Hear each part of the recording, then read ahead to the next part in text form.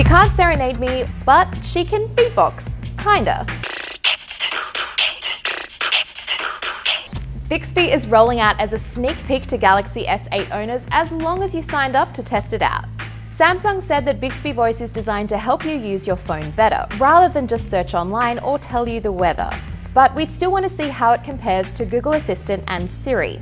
And remember, this is an early version of Bixby Voice, so not everything is fully functional yet. Let's start with the easy stuff. What's the weather in San Francisco? It's 60 with lots of sunshine today. 62 and partly cloudy. Set an alarm for 6 a.m. Okay, the alarm set for 6 o'clock a.m. Take a selfie.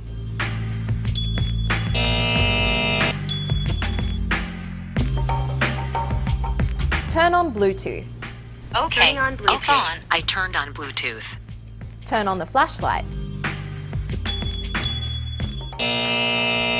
Change the wallpaper to the most recent photo. Okay, we can set our wallpaper here.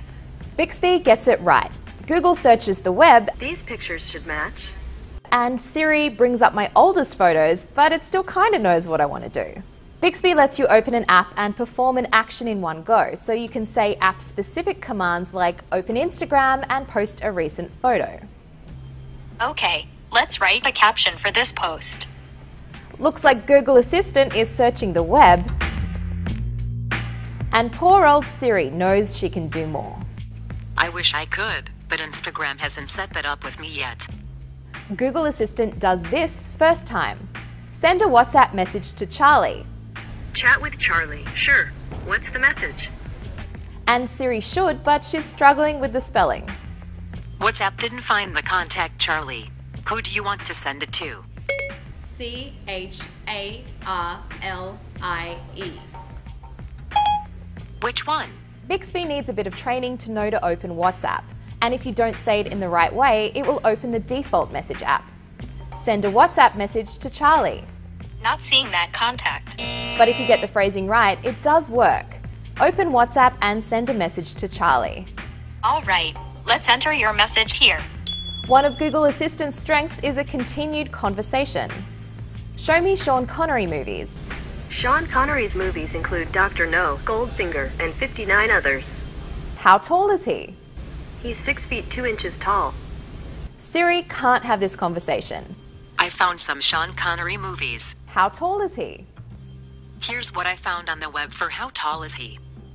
And Bixby can't even get out the gate with that syntax, I couldn't find it. but does search the internet if you ask it the right way.